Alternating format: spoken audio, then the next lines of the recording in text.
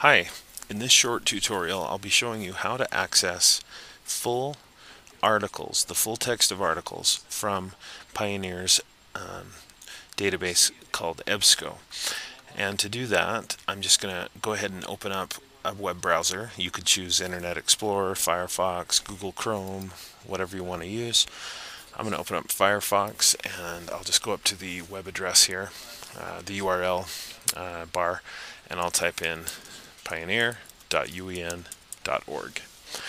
Now, because I'm at a school, it gives me direct access in, but if you try to access this from home, you would be asked for a login and password. And if you're a current teacher and have a MyUEN account, then you can just go ahead and type in your MyUEN login and password and you'll get into the system. If not, you'll need to put in this year's Pioneer login and password in order to access it. We change that every year in August 1st. So you would need to put in that password. Once you do, you'll see the Pioneer library here at the left. I'm going to go ahead and click EBSCO, and it gets me into a list of different databases, different areas in the EBSCO catalog, and also different ways that you can access that with different levels of EBSCO. I'm just going to choose all databases at the top there. Let's say I'm looking for an article or newspaper story about questioning strategies. I could pick and choose the particular database that would probably have that information. And I could go ahead and do that. In the interest of time, I'm just going to click select and deselect all, and because I've clicked it once, it selects all. I click continue. I'm just going to search all of those databases. That way I don't have to take the time right now to read a description of each one and pick the perfect ones.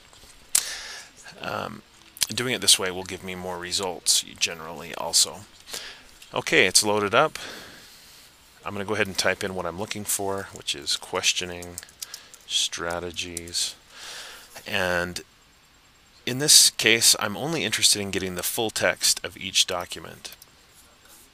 So I'm going to go ahead and put a check mark here where it says full text. Now, if I miss this step, if I don't do that, I will get more results, but many of the results will be just little stubs of articles. I won't be able to read the actual article. So that's the trick. And then you just click search, and all of the results that you get will be articles, journal articles, newspaper articles, magazine stories, and things like that, that we have the full article accessible to us. Notice I got 5 pages worth of results, and each one has a link that says full text.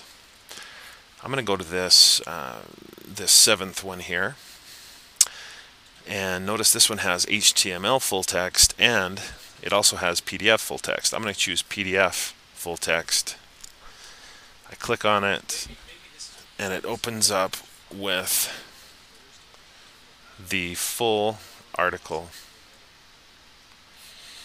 Alright, hopefully that's been useful to you, and it's helped you to know how to access complete articles through EBSCO. Remember, the big trick was, before you actually do your search, click the checkbox that says full text. Alright, good luck using EBSCO.